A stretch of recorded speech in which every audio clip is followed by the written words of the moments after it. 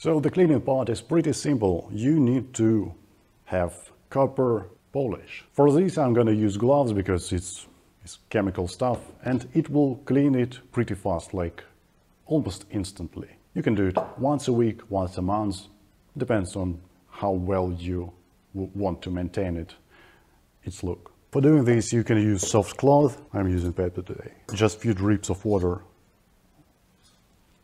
will do. Just some amount, as you can see, it's very, very little amount. Apply.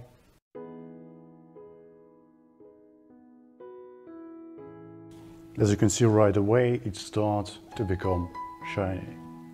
You can see there is a result of our cleaning. I will use a little bit more for this cezve.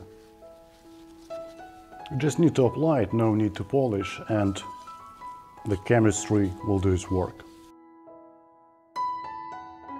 So one is ready.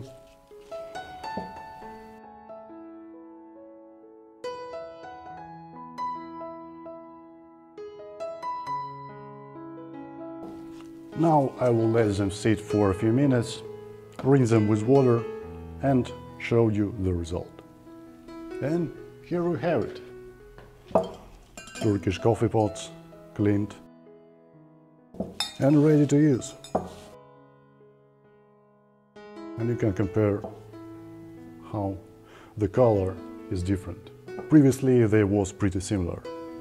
And it's time to wipe them dry.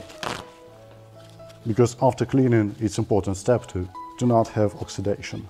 There is one way to avoid cleaning: get version with patina, so it's coating which covers the copper. And that way we don't have change in color and it always looks pretty, at least it should look.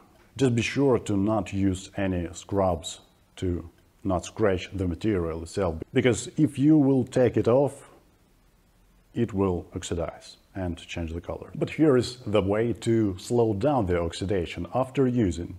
I'm always wiping with a paper towel or with napkins, with paper napkins, completely dry. That way it will stay cleaner, like a new, for a longer period of time. Here I take care of this cezve very nice and it holds up. And even though I'm touching it with my not so clean hands, because humans have oils, it still holds up pretty well. Because oxidation occurs when there is presence of moisture, water and air.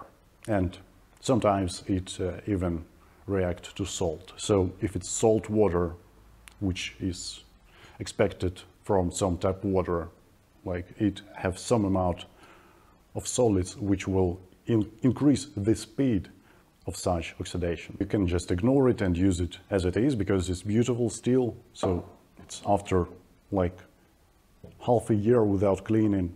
This one I've tried to clean with ketchup recently and it's not consistent. And this one is fresh, around 3 months of usage, so it's holding up pretty well.